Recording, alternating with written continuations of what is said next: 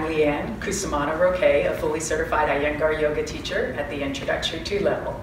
I teach for yoga for all bodies in Reston, Virginia.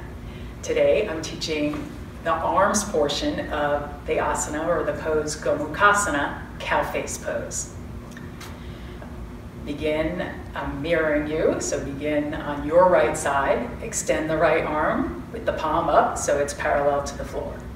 Bend the arm at the elbow, take the fingers to the back, take the opposite hand, press the elbow straight back to draw the top of the arm bone into the shoulder socket, and then take the opposite palm to the bottom of the shoulder and lift so that the elbow points straight towards the ceiling and the tricep is long.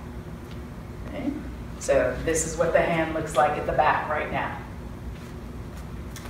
Then take the other hand, turn the palm, face the wall behind you or the area behind you, and take the hand so that the palm is in the center of the spine and the front shoulder stays rolled back.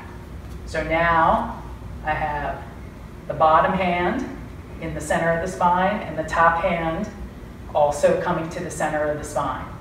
If the hands can touch, grab the fingers. Eventually you want the palms together and pull in opposite directions so that the side bodies get long, because whatever's happening in your side bodies is what's happening in the spine. So Gomukhasana is both a shoulder opener and extender or a lengthener for your spine. And release. Bring the top arm down and the other arm to the side. What happens if you can't touch in the back? Then you use a strap or a scarf or a belt, whatever you happen to have at home. Take it and place it over the shoulder. And this time, extend the left arm out with the palm up. Bend the arm at the elbow. Draw the arm into the shoulder socket, the top of the arm.